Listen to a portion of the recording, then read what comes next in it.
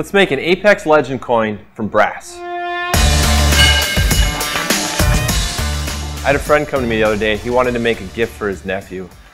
He's a big Apex Legends fan, loves playing the game, and he just wanted to make him a coin that he could have on his desk and keep as a little keepsake, kind of a neat present to give somebody. But he also wanted to customize it with his initials on the back side.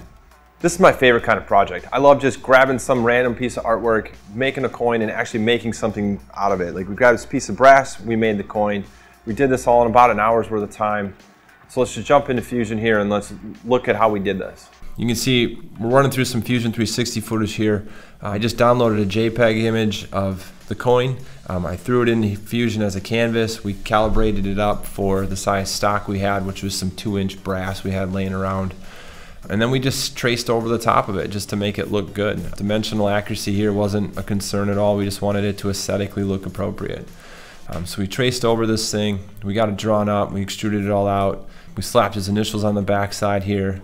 We customized the letters a little bit just to kind of give it a little nicer balance with the J and the L.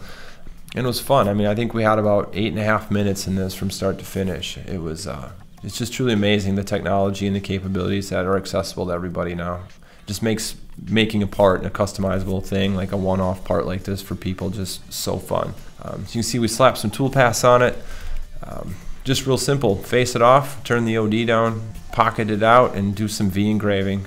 We used some real small 10 thousandths diameter tipped V-bit engraver with a 60-degree angle on it, just to put some detail in and really make those letters and those sharp edges look nice.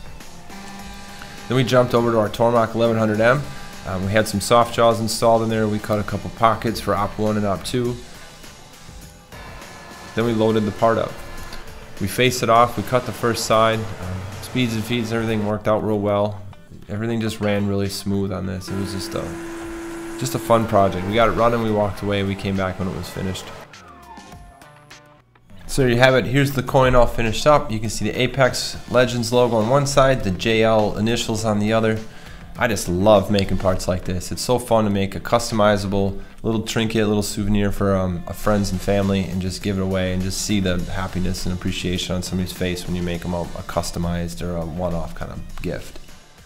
So thanks for watching. If you guys enjoy the content, please subscribe to our channel and check our other YouTube videos here.